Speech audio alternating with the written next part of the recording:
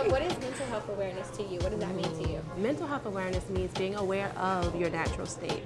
For me, when people are not living in their flow or their natural way of being, that's when the depression comes about. That's when the anxiety shows up. It's like you are completely off your square. You're completely out of your normal, natural state. And to me, that's when the problems arise, the symptoms arise.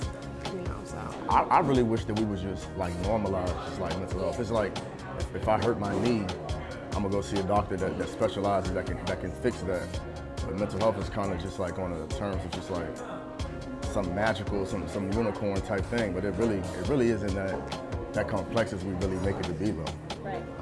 So I think that's the issue that I have with the system itself, is that although there are safe spaces for us all, sometimes we are forced and assigned to these spaces that don't have a damn clue as to what it means to be normal for us.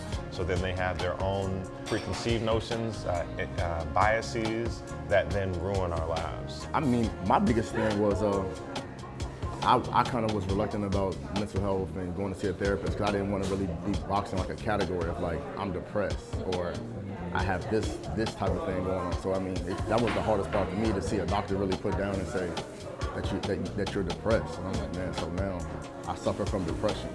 With people who are taught to say less, they need to see people that they trust or people who are influential to them saying more.